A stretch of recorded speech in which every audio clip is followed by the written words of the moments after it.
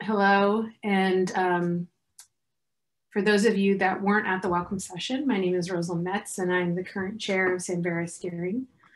I'm a white female in my 40s with long brown hair, wearing a black jacket in front of a blue wall with a window off to the side. I'll be honest, somebody has actually said I look like I'm being interviewed in an episode of The Office. I apologize to people who actually meet with me because you will never be able to unsee that. So for this portion of the program, I'll be reviewing the state of Samvera.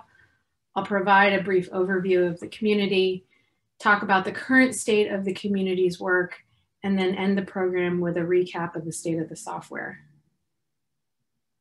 So I'm going to start with an overview of the community. I just want to make sure I have chat up and just in case.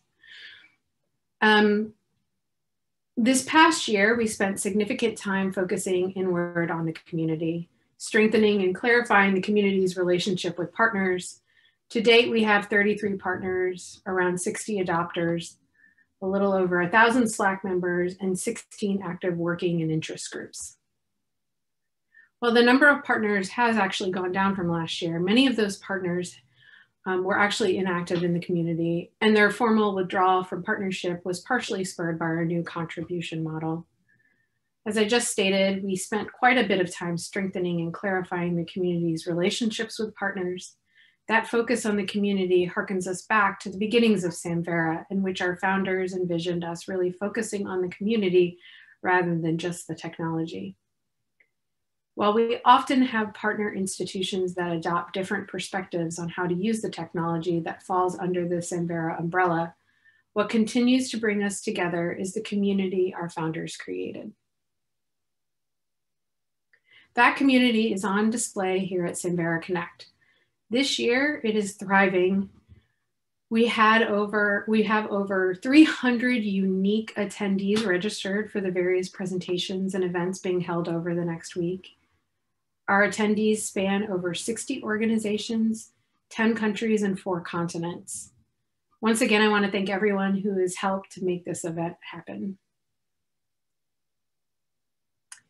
And this success in coming together as a community mirrors the success we saw at Samvera Virtual Connect held in May of 2020. There were 185 unique attendees over the course of 2 days at that event.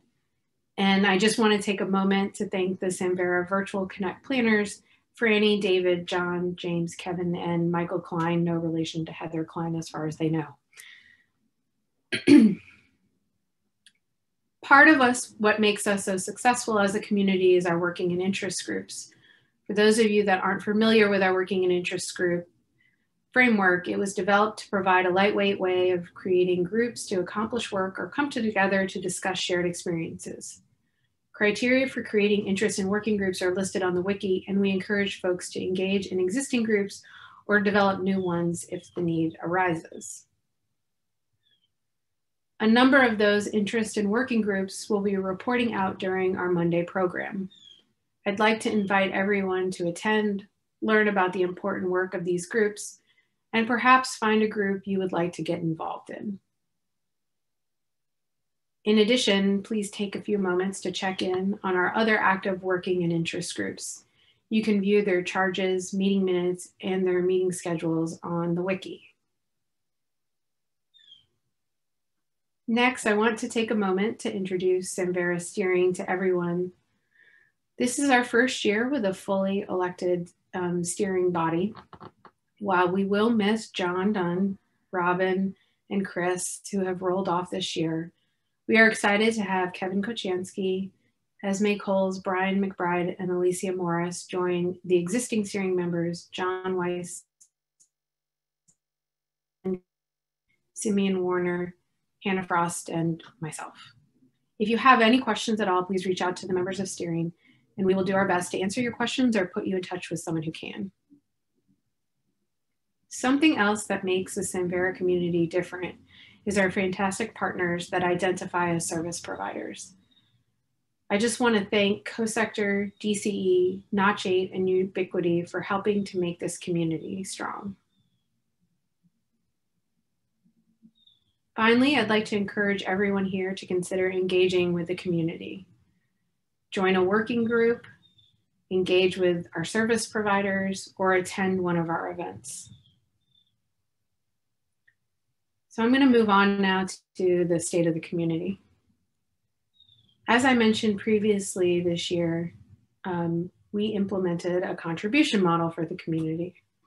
This contribution model is a tiered model based on the size of the institution or service provider. More importantly, this contribution model provides us with a stable income to assist with hiring staff for the community. This year, we raised over $187,000 to help support the hiring of a community manager. This is an increase of $24,000 over the last year. This next slide provides a picture into the community's finances. We carried over a cash balance of $320,000 from last year. Our operating expenses this year were $58,000, which also included contracting with Richard, who's our operations advisor. Add to that our cash in hand from fundraising, and the community currently has $435,000 cash balance as of September 2022. The cash available to us today will allow us to pay for the day-to-day operations of the community and the new community manager's salary for the next 2.5 years. From a financial standpoint, the community is secure.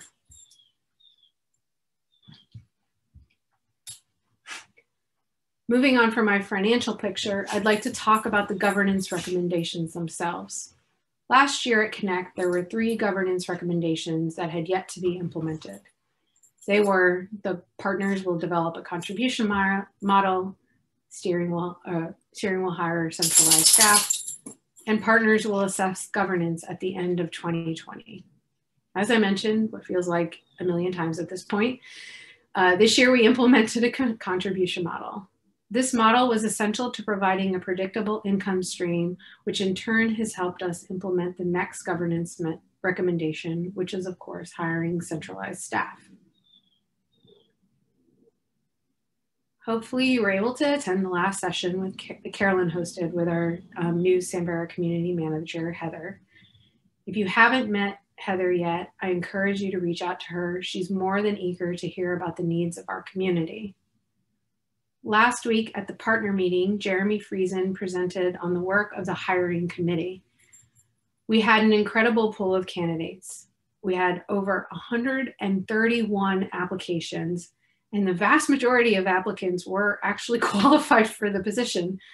As you can see from the table on the right, we had a really aggressive timeline, but with Carolyn's capable leadership, our hardworking committee members, John Dunn, Jeremy, Richard, Brian McBride, and Carla Ash Hutchinson from Emory HR, we were able to hire Heather in time for this conference. So I want to take this opportunity to thank all of the various community members who helped us with this process. They are too numerous to mention here, but we appreciate you taking time out of your busy schedule to assist us with this really important work. The final recommendation we needed to work on was assessing the governance model the community had put in place. There were a number of ways that we have gone about this. First, Carolyn did an assessment of the community using the It Takes a Village framework developed at Lyrasis. As you can see from this chart, respondents from the community felt we were fairly stable in our technology, but we were growing in the areas of governance, resources, and community engagement. Our focus on these areas helps to understand some of the data I have presented up to this point, but also helps to better understand some of the data I will of the software. If you're interested in learning more about the It Takes a Village framework, I've provided a link here for reference. Sorry, everyone, that's Noli.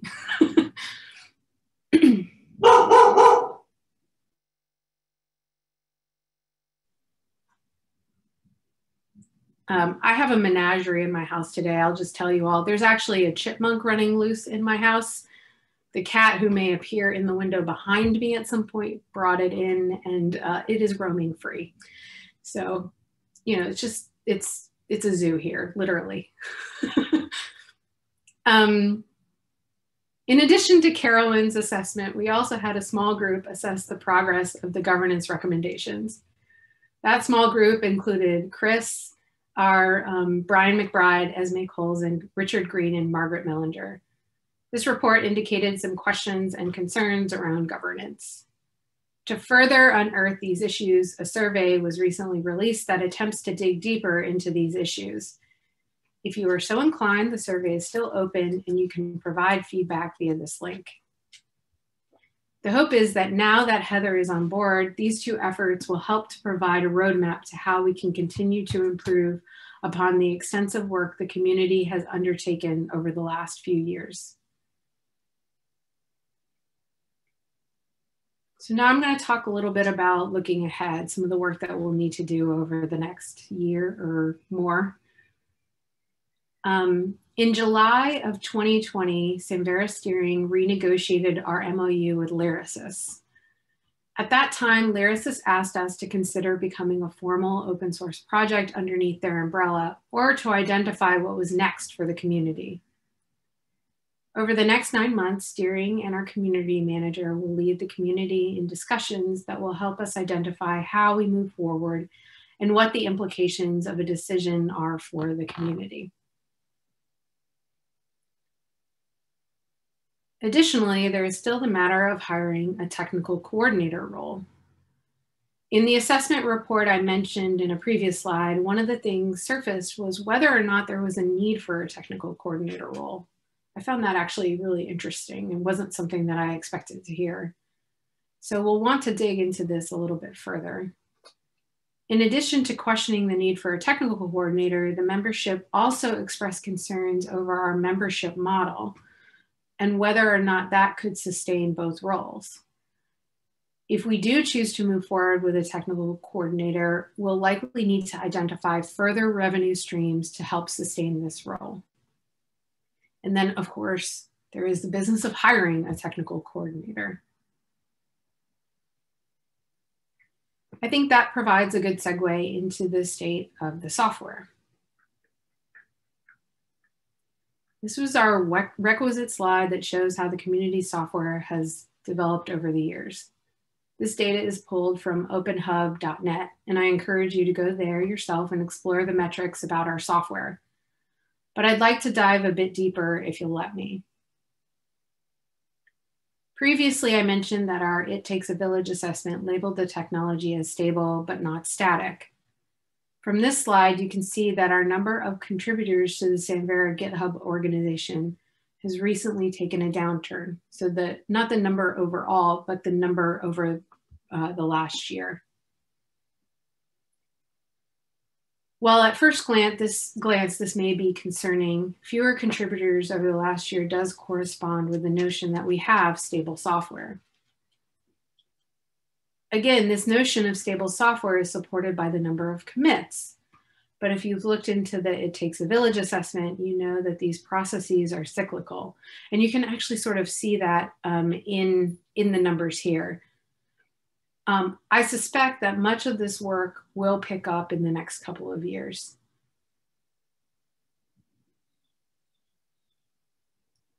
A lot of this development work has been spurred on by a number of community development efforts. I've listed them here, and I want to thank everyone that has contributed to those over the past year. We appreciate the work that you do. So I've listed the Valkyrization of Hyrax, Project Surfliner, the Contribution Model Working Group sprints, and Polar Vortex. I would like to apologize. Thank you, Jeremy. Oh, and Solar Vortex. Right. Well, oh, right. Here you go. Additionally, I want to make sure that folks are aware that November 16th through 18th, Samvera will be holding a Dev Congress. You can find more information about that at the URL on this slide. And a big thanks to the planning committee made up of Anna, Jeremy, Trey, Kate, Lynette, and Adam.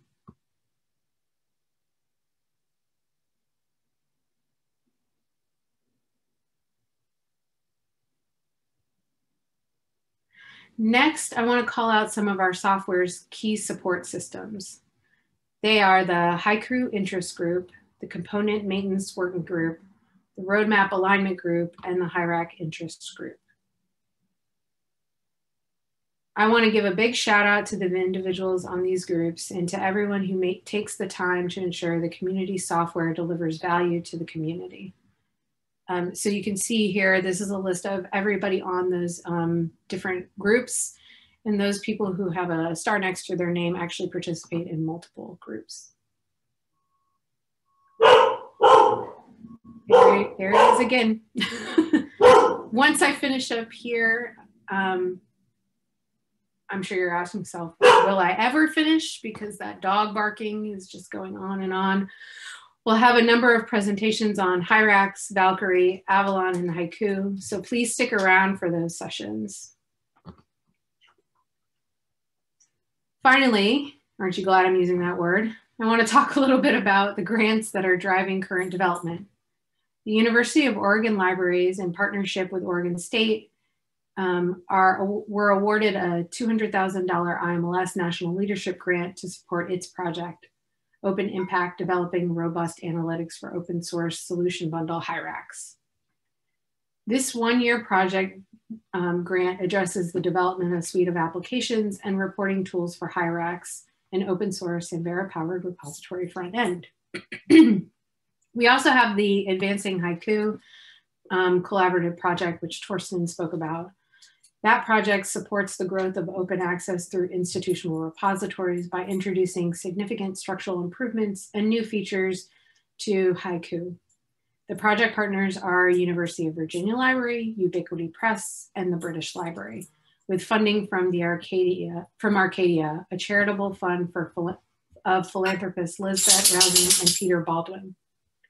The project will design and implement specific advances to the open source community repository product Haiku. The project runs October 2019 through August 2021. Finally, we have the Pennsylvania Academic Library Consortium, Inc., or PALCI, in full partnership with the Private Academic Library Network of Indiana, PALANET, representing 24 academic libraries in Indiana, Pennsylvania, New Jersey, West Virginia, and New York. They were awarded a $130,000 IMLS National Leadership Grant to fund a 12-month infrastructures and initiative project to explore, develop, and pilot a Haiku-based open source, multi-tenant consortial institutional repository that will deliver ultra-low-cost hosting, discovery, and access to digital material.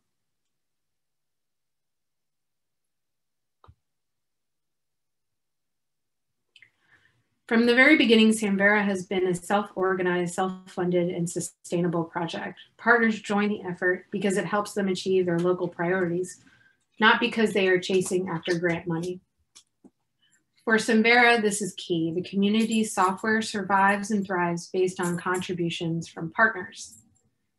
That is not to say that grants don't play a role in the Samvera community. As you can see from the previous slide, many of our partners and adopters utilize grants to help them achieve their goals. If you are interested in including Samvera in a proposal for a grant, please email the Samvera Steering Group at steering@samvera.org or reach out directly to Heather, our new community manager.